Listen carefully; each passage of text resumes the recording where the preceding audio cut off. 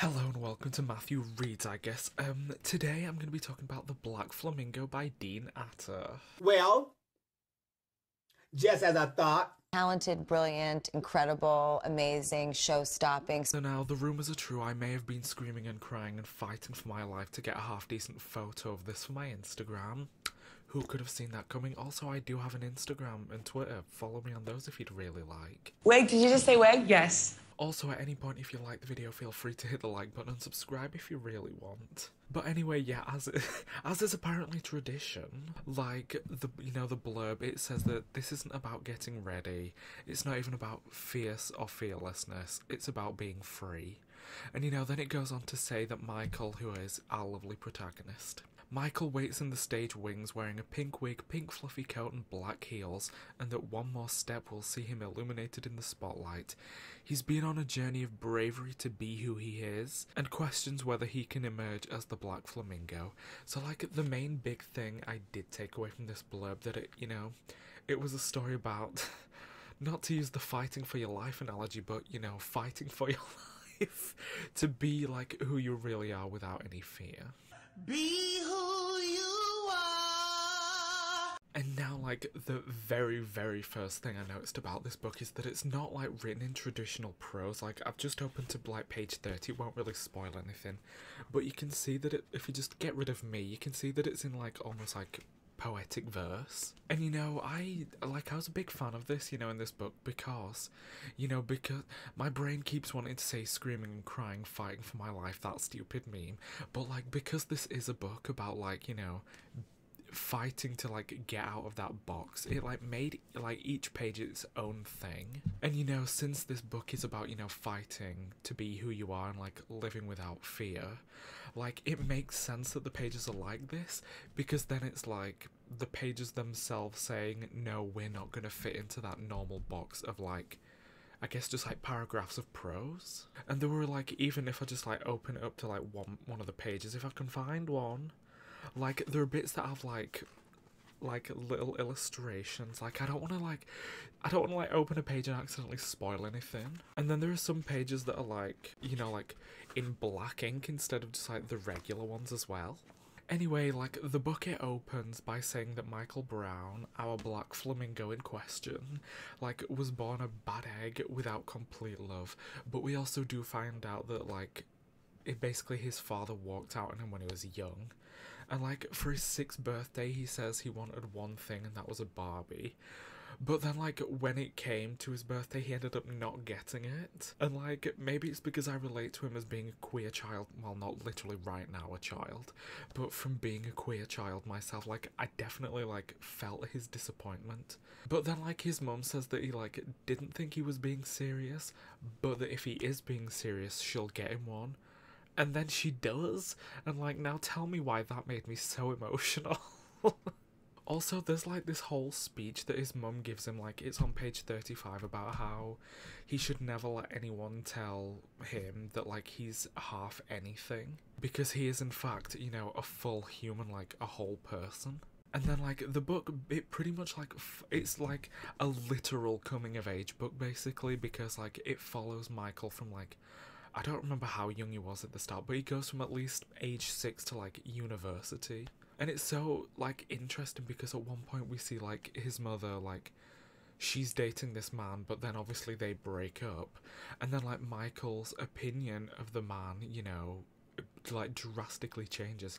Because, like, at the start of it, like, Michael saw this man's car as, like, something really cool, but, like, when he stopped coming around, the car ended up becoming something bad.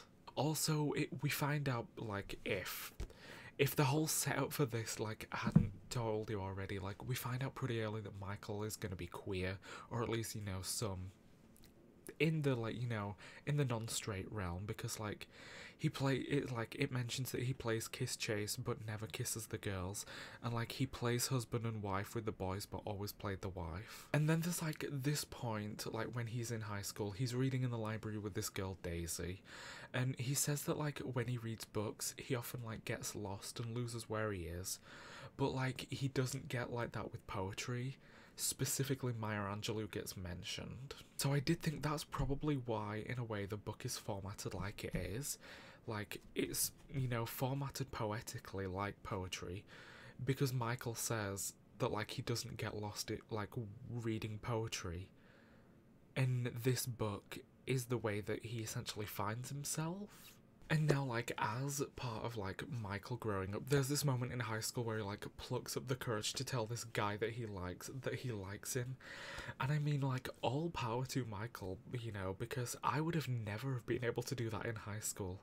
I mean, yes, in part to the fact that I didn't realise I was queer then, but besties, that is a level of confidence that I wish I would have had when I was his age. And, like, when Michael does tell him that he likes him, it is every bit as awkward and as uncomfortable as I'd hoped it would be, and, like, as awkward as you would expect it to be for, like, two kids in a high school. And, like, that isn't a dig in any way, because, like, that is literally just what teenagers are like. You know, but, like, then he continues to grow up as people usually do. Like, the bad things that happen to him, they start getting worse, but not, like, literally worse. They get worse in the way that, like, he's starting to understand that, like, the bad things that happened are actually bad things. And, you know, he makes a bad choice or two that, like, I'm not gonna spoil for the sake of the story.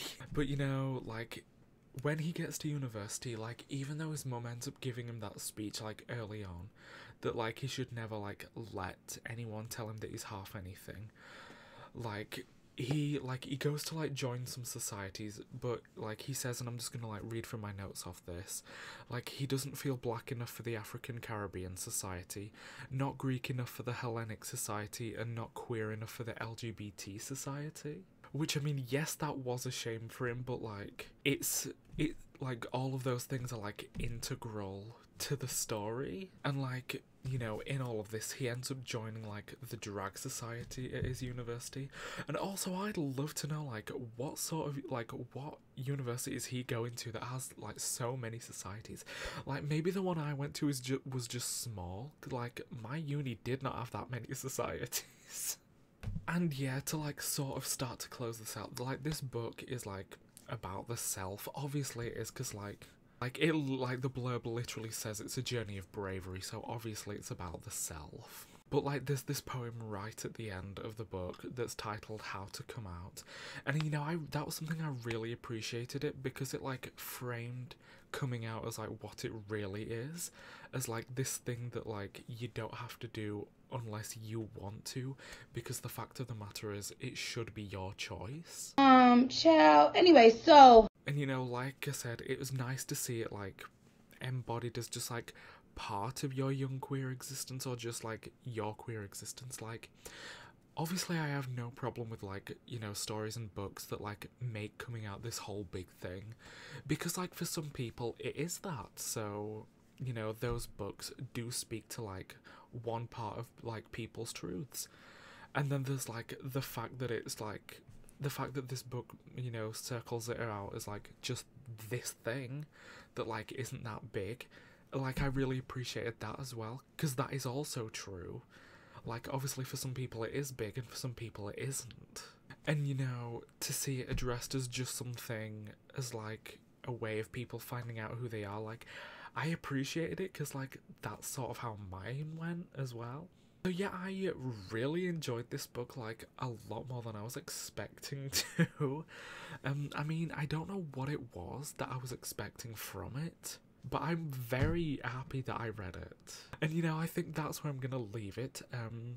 Have you read The Black Flamingo? Are you gonna pick it up and read it after this? Yeah, and I think that's where I'm gonna leave this, so, yeah, thank you for watching. Okay, bye.